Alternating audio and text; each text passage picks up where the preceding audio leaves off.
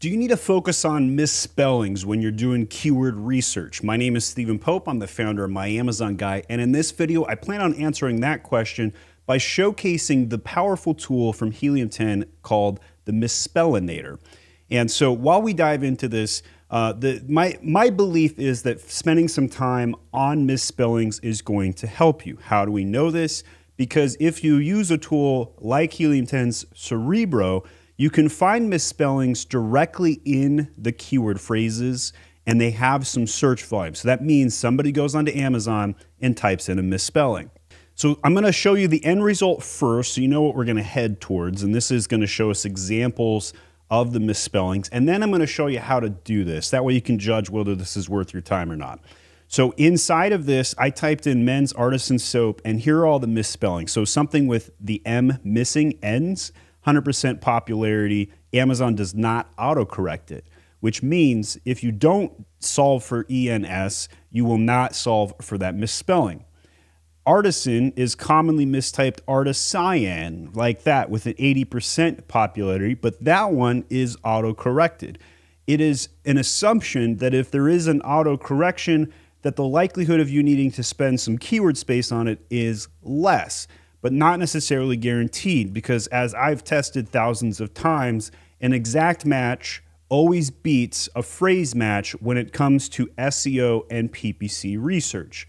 That is specifically on effectiveness to gain traffic. That doesn't mean most cost effective, that doesn't mean most guaranteed result, but from my experience, if you have a choice between a singular and a plural, and the plural has more search volume, I would put an exact match of the plural in the title, in the keywords, etc., because I firmly believe that exact match will outperform the assumptive that Amazon is capable of taking the plural and changing it to a singular and connecting the dots there.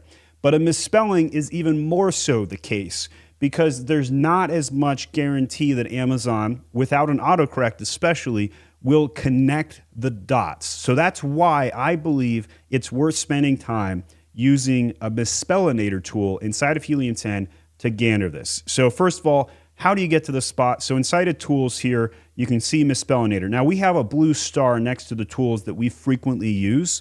So these are all of our favorites here: Cerebro, Frankenstein, and Keyword Tracker. Probably my go-to top two tools, Cerebro and Frankenstein. Keyword Tracker, I probably check maybe once a week, once a month, somewhere in that range. And then the rest of these, very limited. But Misspellinator is one that I'm starting to pay attention to based on us trying to get some incremental indexing. I'd say it's on the more advanced side of things. Maybe you do it in your like phase 0, like starting point to figure out like what keywords to pay attention to. I could see that, but you're not going to put a misspelling in the title. You might put it in the alt text of a listing. So for example, if we go over to one of my listings right here, I have an alt Chrome text called image alt text viewer, and you can click it on and off. And then if we scroll down to brand story, A+ content, you can see each of these photos, every single one of these photos has alt text behind it. And you can put a misspelling in here very easily without constraint. So I highly recommend taking advantage of putting alt text misspellings together. And again, that Chrome extension tool, image alt text viewer. So very valuable. Don't forget to do that inside of your brand story images as well. Very advantageous to set these, because look, that's 96 times 100 characters of alt text that you can fill in extra keyword juice. So I highly recommend it. All right, so here's how I started to figure out which misspellings to pay attention to. I go over to Cerebro, I put in an ASIN, and it puts up the results like this. So I've got 5,000 organic keywords to play with here. I look at the word frequency chart on the right, and so if we were trying to figure out which words we should spend the most time on, it's going to be these higher frequency words on a mature listing. So soap, men, body, women, gift, bath, set, in that order. So if we're looking at a subset of those keywords, we could filter for just soap and just pay attention to soap keywords by clicking on that. And then now we're down to 2,900 keywords.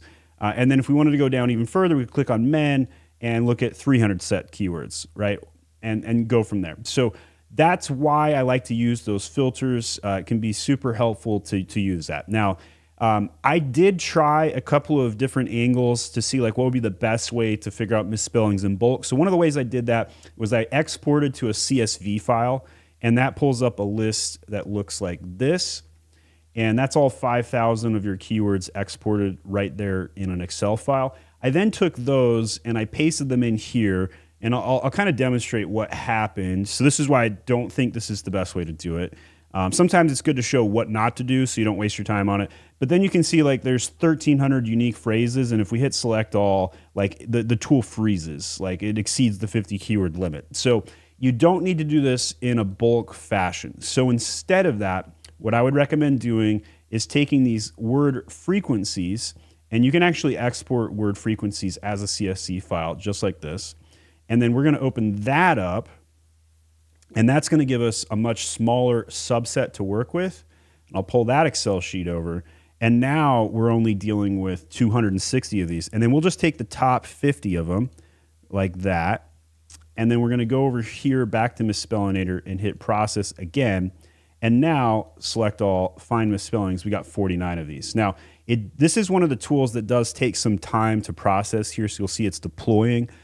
Which is why I already had an example pre-built just to show like 3 keywords. And in here you can see SOPA because people mistype that word, or artisan, artisan, artisil. Like a lot of people mess that one up. So inside of the alt text of one of these photos, you better believe I'm going to put all of the misspellings of artisan soap so I can take advantage of that. Think about it. If I'm the only listing on the entire Amazon platform that has an exact match for artisil, and somebody makes that typo and types it into Amazon, what are the chances of my product coming up first if nobody else on the entire platform has used that misspelling in any of their keyword use? Super high. It's going to be advantageous. All right, so that Misspellinator has processed. And then it's going to reload the page and show us all of the misspellings for these keywords. So 49 seed keywords, total misspellings, 852 words without results, all of the brand terms which would make sense. Moisturizing, ironically, no misspellings on that one. So this is going to give you some fun English lessons to figure out like how people misspell everything. A lot of misspellings on the word men.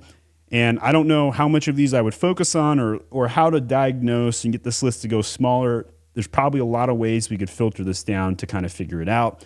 Another more simpler way would just be to do one keyword at a time and then do like one photo's alt text at a time. And that might make this an easier process.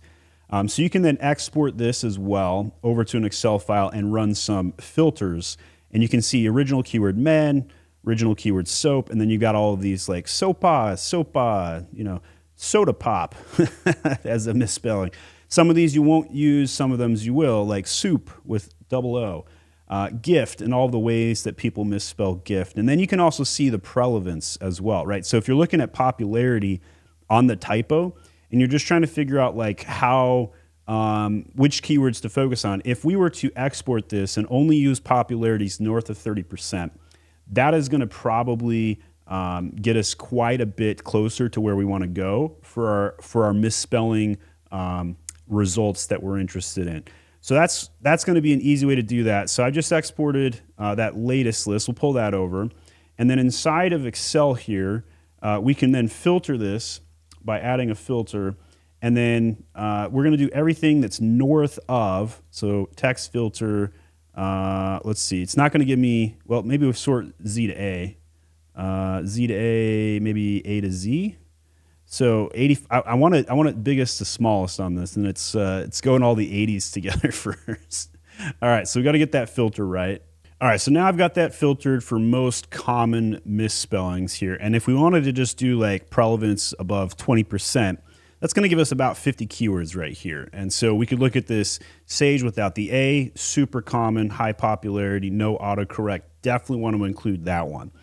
Handmade without the H. Sandalwood spelled with an LE instead of AL. Exfoliating with an extra IL in there. Scented without the C. Pack with an E. Stuff without the second F. Right? And on and on and on. So we could then take these, and with high certainty, we could just literally copy and paste that, right? right? We got 40 different phrases here. That's going to be about 3 photos worth of alt text that we could just jam pack all the misspellings into it.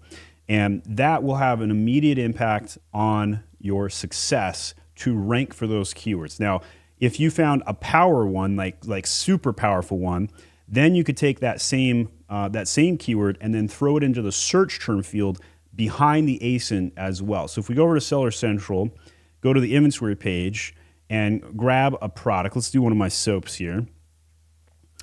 And let's let that load up and hit edit on one of my products. And then we're going to go over to the product details section where we've got keywords and all the search terms. They do call this different things depending on which category you're in, generic keyword in mind. And so we could switch out some of these keywords with some of the misspellings, right? So if we found that there was a really powerful one, so let's go look at the text export here again. And so the highest popularity ones up here. So if we wanted to take those 5 keywords there and just slap them in to the generic keywords right there, we could do it just like that. And then say, hey, we're gonna put that on 1 or 2 of my SKUs. Now we have coverage for those misspellings.